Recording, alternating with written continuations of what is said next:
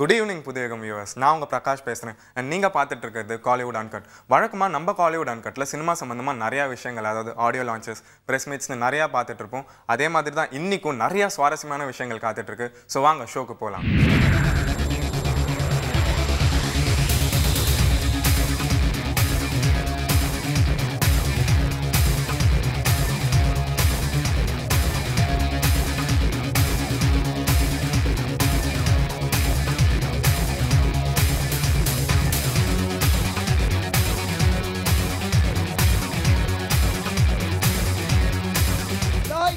Camera, rolling, music.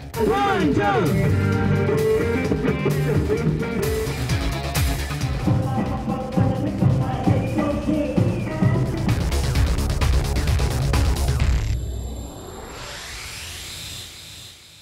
சமீபத்தில் ஹிந்தியில் release ஆகி பெரிய பரபரப்பை ஏற்படுத்தின படம் எம்எஸ்டி, அதாவது மெசஞ்சர் ஆஃப் காட்.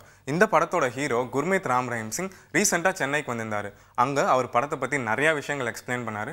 அவர் என்ன சொன்னாருன்றதை நம்ம பார்க்கலாம். हमारा संस्कृति जो है इसमें बिल्कुल नेक्ड सीन लगभग ऑलमोस्ट नेक्ड सीन अगर आता है तो वो पास हो जाता है, और हम आता है कि ड्रग अवॉइड करवाना है, आप सेक्स वर्कर जो वेश्यावृत्ति है उन बच्चों को हम चेंज करेगा, या हम इसमें ब्लड डोनेट करेगा. कैसा यूथ ब्लड डोनेट करता है पूरी इंडियन आर्मी को, सब लोगों को करना चाहिए, टेंशन नहीं लेने का.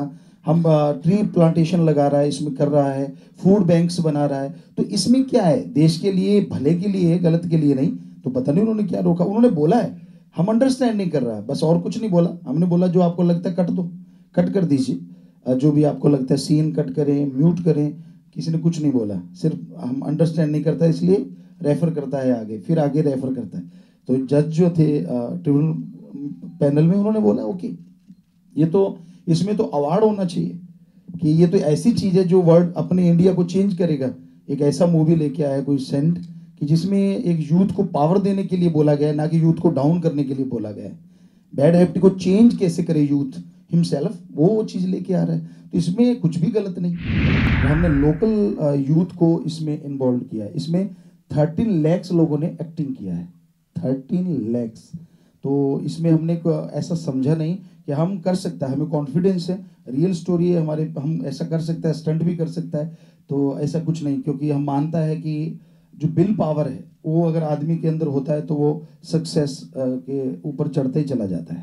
वो हकीकत एंटरटेनमेंट कंपनी का है बेटा. हमने तो जैसे ये फिल्म का पूरा किया एक्टिंग, और उनसे बोला कि आप कलर ग्रेडिंग का है, डबिंग है, आप हमसे डबिंग करवाइए. और ये भी गॉड ब्लेस है, भगवान की कृपा है कि वो बोल रहा था, क्योंकि इसमें ज़्यादा डायलॉग हमारा है बीच बीच में करके, कुल मिला के सारा डायलॉग, बहुत सारा डायलॉग भी है, स्टंट है, सब कुछ है.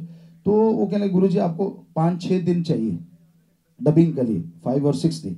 और ऐसी भगवान की कृपा हुई, हम 10 आवर्स 10 मिनट में टोटल डबिंग कर दिया. और फर्स्ट टाइम डबिंग किया था, हमें नहीं पता डबिंग कैसे होता है.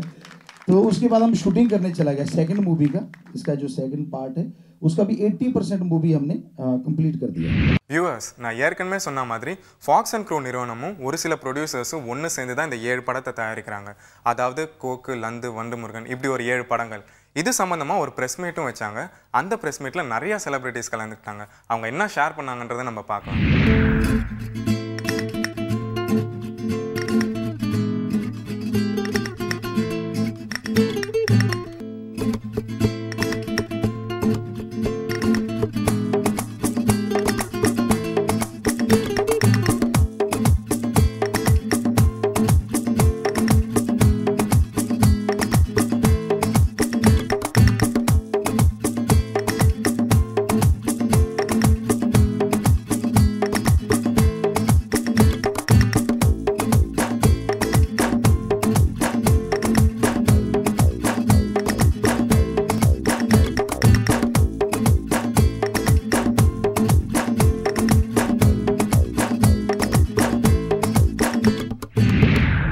ராஜா ராகவன்.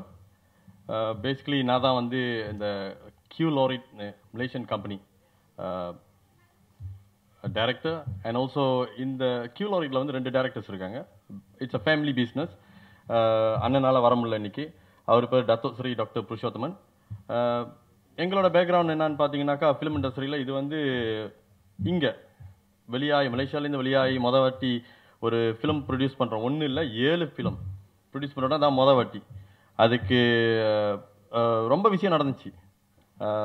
கேட்டோன்னே நம்ம கொடுக்கல. ஒரு கட்டத்தில் வந்து என்ன நாங்கள் இழிச்சோம் வேணா 7 படம் அப்படின்னு நினைக்கிறது வந்து ஒரு லாஜிக் இல்லாத ஒரு விஷயமா இருந்துச்சு. பட் எங்களோட பேக்ரவுண்ட் பார்த்தீங்கன்னா நாங்கள் பியூர்லி ஒரு 20 இயர்ஸில் ஆயில் அண்ட் கேஸில் இருக்கோம், பெட்ரோகெமிக்கலில் இருக்கோம். தத்துஸ்ரீயும் வந்து ரொம்ப பிஸியாக இருப்பார். அவரை பார்த்து மீட் பண்ணி டிஸ்கஸ் பண்ணுறதும் ஒரு சாதாரண விஷயம் இல்லை. 4 வருஷம் முன்னுக்கு வந்து இந்த கியூலாரிட்னு ஒரு கம்பெனியை நாங்கள் உருவாக்கிட்டு இன்டர்நேஷ்னல் கார்பரேட் ஈவெண்ட் செஞ்சுக்கிட்டு இருந்தோம். கொரியா, ஜப்பான்ஸ், கால்ஃப் காம்படிஷன்ஸ் அந்த மாதிரி ரொம்ப செஞ்சுக்கிட்டு இருந்தோம் மலேசியாவில். இப்போ 4 வருஷம் முடிஞ்சு 5வது வருஷம் ஆகிறப்ப யோசிச்சு பார்த்தோம் என்ன செய்யலாம் அடுத்த வருஷம் அப்படின்ட்டு. So why not we go into film இண்டஸ்ட்ரின்னு. அப்போ வந்து லோக்கல் ஆர்டிஸ்ட் வச்சு நாங்கள் மலேசியாவிலே லோக்கலாக கொஞ்சம் செஞ்சுக்கிட்டு இருந்தோம். அந்த நேரத்தில் வந்து நம்ம மிஸ் நளினி வந்து எங்களுக்கு தெரிய வந்தாங்க, அவங்க ஃபேமிலி மூலிமா. கொஞ்சம் டிஸ்கஸ் பண்ணோம். அவ்வளோவா கன்வின்சிங்காக இல்லை.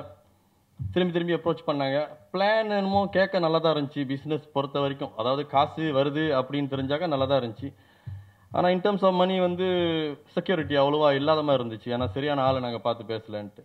ஸோ இந்த ப்ராடக்ட் ஸ்பெஷலைஸ் நம்ம ராஜேஷ் கண்ணா வந்தார். இமீடியட்டாக நம்ம பிஸியாக இருக்கிற டைமில் ஏர்போர்ட்லேயே மீட் பண்ணோம், டிஸ்கஸ் பண்ணோம், பேசினோம். மொதல் மீட்டிங் நல்லா ஓடிச்சு. இதே மாதிரி ஒரு 4-5 மாதம் டிஸ்கஷன் போணுச்சு. ஒரு 12-14 தடவை நாங்கள் மீட் பண்ணோம். அதுக்கப்புறம் ஒரு கான்ஃபிடென்ஸ் வந்துச்சு.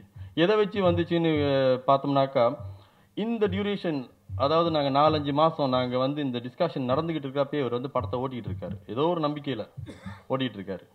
2 படம் ஓடிக்கிட்டு இருக்கு. அவரோட ப்ராக்ரஸ் ரொம்ப டிரான்ஸ்பரன்ஸாக இருக்குது. நல்ல ஒரு டீம் ஒர்க் இருக்குது. அவரோட டீமும் நல்ல ஒரு டீம் இருந்துச்சு. நாங்களும் 2 முன்னாடி விசிட் பண்ணோம், கான்ஃபிடென்ஸாக இருந்துச்சு. 2வது பட்ஜெட்டும் வந்து ரொம்ப டிரான்ஸ்பேரன்ஸாக, ரொம்ப லாஜிக்கலான ஒரு எஃபர்டபுளான பட்ஜெட்டாக இருந்துச்சு. பெரிய பட்ஜெட்டில் பெரிய ஹை லெவல் ஹீரோஸோ இல்லை ஆர்டிஸ்டோ வச்சு எடுக்கலாம் தான் நிச்சயமாக ரிட்டர்ன்ஸ் இருக்கும்.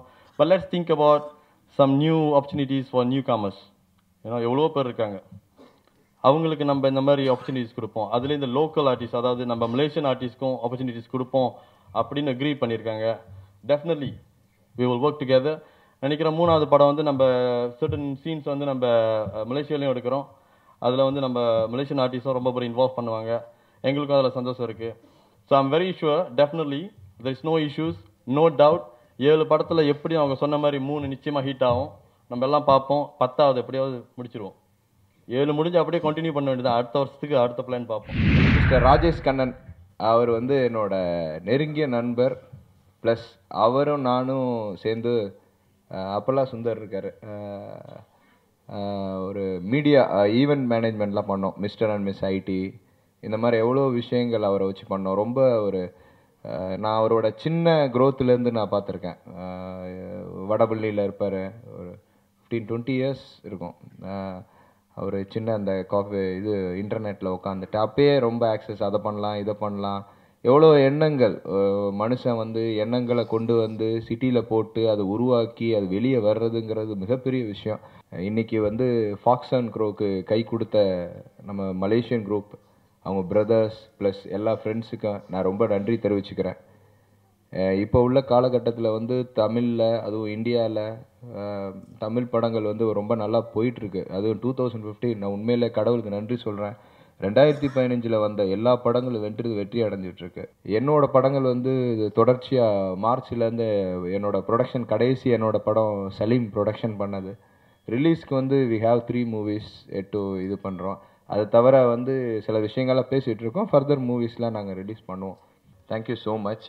நல்லா வரணும், தொடர்ந்து நல்ல ஒரு வெற்றி படங்களாக வந்து எடுத்து நீனும் பெரிய ஆள் ஆகணும். எங்கள் இண்டஸ்ட்ரியில் வந்ததுக்கு என்னால் என்ன எனி டைம் நீ என்ன சொல்கிறியோ கண்டிப்பாக உனக்காக பண்ண தயார். நிறைய பேர் நிறைய கஷ்டப்படுறாங்க, நிறைய க்ரியேட்டிவ் டேலண்ட்ஸ் இருக்குது, எக்ஸ்பர்டீஸ் இருக்குது, ஸ்கில்ஸ் இருக்குது, எல்லாத்தையும் பார்க்குறோம். ஆனால் ஒரு மனிதனாக கண்டினியூஸாக who is working towards is goal for so many years with a perfect vision அப்படின்னா நான் ராஜேஷை பார்க்குறேன். He is a different man compared to existing creators. அந்த வகையில் ராஜேஷ்க்கு வந்து ஒரு பெரிய யூனிக்னஸ் இருக்குது. I think he stand allowance in that. And my hearty appreciations. I wish him the very best.